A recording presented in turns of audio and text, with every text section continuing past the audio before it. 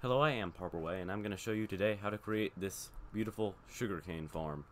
Currently, I am in my survival world, and this is an example I built there. Very efficient, gets you lots of sugarcane, and is definitely necessary if you're going to be flying around with rockets or you're going to be doing lots of villager trading to get books. You need an efficient sugarcane farm. So I'm going to hop into a creative world. We're going to get this tutorial started. So, this is where we're going to be constructing this sugarcane farm, and I'm making it 20 by 40. With this design, you can make it any length long. It has to be 20 blocks wide. And the materials you need to make this in survival, you need 18 slime blocks, 2 sticky pistons, 4 observers, 2 redstone repeaters, 11 redstone dust. For hoppers, I would recommend at least 42. You can get away with only 21. 42 is, I'd say, the minimum if you want to have an efficient farm that doesn't get clogged up at any point. And then you need 10 minecarts with hoppers. In terms of other things, all this stuff here depends on how big you make it. Because I'm making it 40 blocks long, you need 10 stacks of dirt, 2.5 stacks of any slabs. Dirt can also be replaced with grass or sand, although sand would make it really annoying because sand falls. You need 64 and 26 powered rails. You can get away with less, but I'd say this is about the minimum if you want your thing to be reliable all the time. And for any powered rails, you also need that many torches. Then you also need as many, basically, the total number of rails must equal the total number of dirt plus the total number of slabs. So for this number of everything else, we needed 11 stacks and 6 rails. So anyways, I'm just going to take some of this stuff because I'm a creative. I don't need to collect everything, just one of each. And we're going to get started. So the first thing we're going to want to do is we're going to want to, oh, forgot to mention, we also need a double chest. Or, I'd say, yeah. 2 double chests, so 4 chests. Should have mentioned that a second ago. Whatever. First thing we need to do. Where'd our hoppers go? Hoppers. Forgot to pick those up. This has not gone well so far. First thing we want to do, dig down to right here, and then here we're gonna place our double chests. This is right on the edge of the farm. So the 20 by 20 area starts in here. It's not. This is not. The boundary is not included within the 20 by 20. So we want our double chest, and then from behind there, we're going to want to have our hoppers leading into it. Then we're going to want to basically dig a trench in the ground for our hoppers to exist in. Alright, so once you've got hoppers going all the way across, now it's time to place in the rails. And this is the one of the boring parts of this farm. So this is going to take a while, but you have to do it. You just want to place in the rails. You make sure they don't connect like this, but you want to place in the rails such as this. So you want powered rails here, right on block number 5, and then you want 8 regular rails. Once you have 8, you want to place another powered rail. And I should mention, before you place powered rails, you also want to dig down 2 blocks and place a torch. Cover it up, and then put the powered rail on top so it actually becomes powered. And you're going to do that for a bit.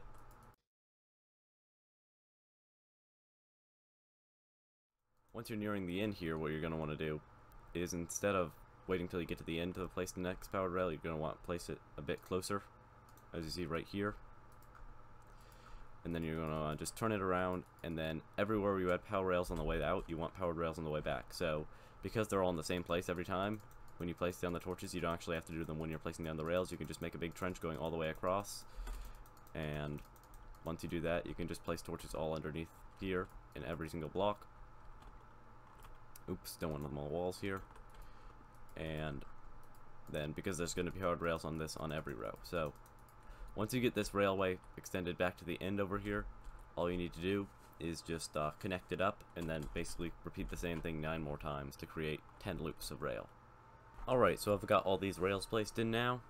Next step is to put in the minecarts. So what you want to do is you want to place them all in first before you do anything, and you just want to place them on every other rail, like I wasn't doing a second ago, but I am doing now. And then you just want to push them off one after the other. Just get them going all at once, sort of. Alright, and as you can see, these minecarts are here. Once they're here, they'll start picking up items from the top. Now, at this point, it's a good idea to first of all have all the area around this lit up if you're doing this in survival, just so you don't have a creeper come up and ruin all your work. And also, you want to put walls around here just so the minecarts, like, don't get, you know, messed up by anything or screwed around. You know, if like a chicken walks onto the tracks, they're gonna mess the whole thing up, and it's gonna be really hard to fix. So just putting walls around the outside is a very good idea. I won't be doing that for the purposes of this tutorial, but know that it is strongly recommended. So next thing you need to do is take your dirt, and you basically just need to cover this whole area. But this is a big but. You don't want to cover it like entirely with dirt. You want to leave holes in a pattern like this. So you want a hole here, and then you want to take 4 blocks, and then another hole, and then another one. But it is how between the rows the holes interact that is important. You want a hole here, and another one here. So you want them offset by 2 blocks each time, and then again you want the hole offset by 2 blocks left by the dirt. And of course, in these holes you're going to place your slabs, and you're going to make sure they're on the bottom like this.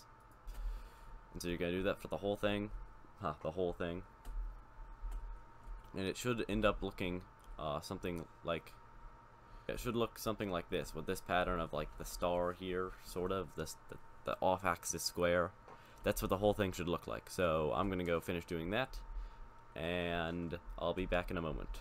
Alright, so I've finished putting in the dirt and stuff in the slabs. I've also put this glass around the sides, so because of course we're going to fill these holes with water here with the slabs in them, so that's just to keep all the water from falling out. So also let's do that right now. So when the water goes in, it just goes, you want to click on the side of the block the slab's next to and just place in the water. Make sure it doesn't go on the tracks, because that would be annoying.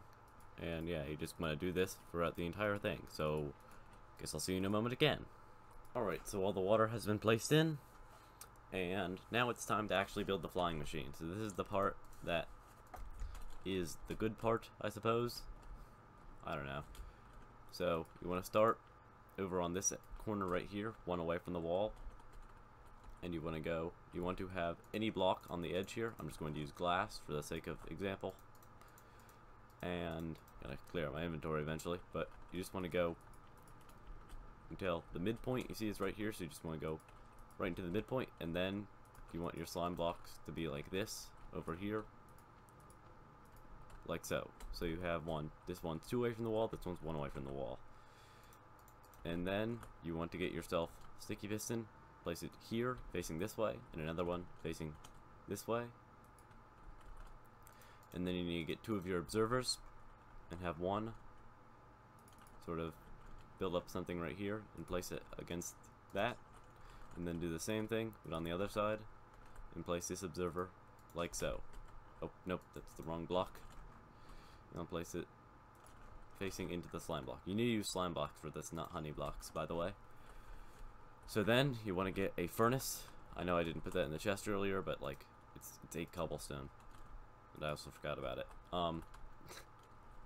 And you just want it right here next to this observer. After you've got this thing built with the hopper in and the furnace and stuff, you want to go to the 4th block right here, one to the right of the rest of the stuff here, or whatever side the hopper or the furnace is not on here, and you want to go all the way to the end and just place a furnace right here for later.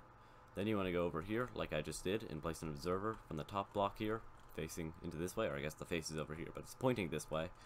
Then you want to have it pointing into a block. Then you want 2 blocks down, you want some redstone dust on top of these, and then you want a block, and then a redstone repeater set to 4, and then an additional repeater set to 4. And I should mention that you actually need 1 more repeater than I said earlier, so yeah. And then you want the blocks over here, and at this point you want to block off this flying machine from moving for a moment as you place in the rest of the redstone here, just so it doesn't start off on its own. And then what you can do to test this, if you're so inclined, is you can just, once you've got the furnace in over there, of course, you can just place in a redstone torch on the face of this observer, and that'll start the thing moving. As you can see, it'll move across, and what it'll do once it's moving, it'll swipe all the redstone, or sorry, not the redstone, the sugarcane away.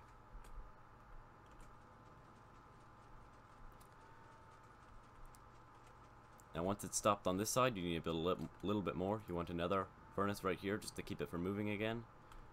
And then you want an observer facing from here. And you want a block. And then a redstone dust. And then another block. And then another redstone dust. And then you want 2 repeaters. Then you can break this furnace here. You need this block to be a repeater. I missed that a moment ago. Just temporarily put a torch down here, and that'll set it off the other way again.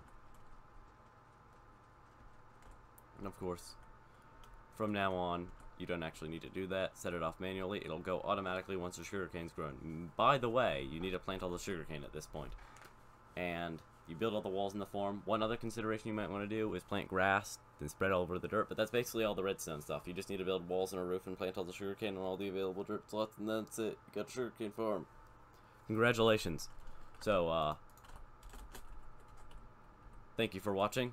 I've been Parberway. If you liked this video, you could leave a like. That would be a logical thing to do. If you really liked it, you could even subscribe.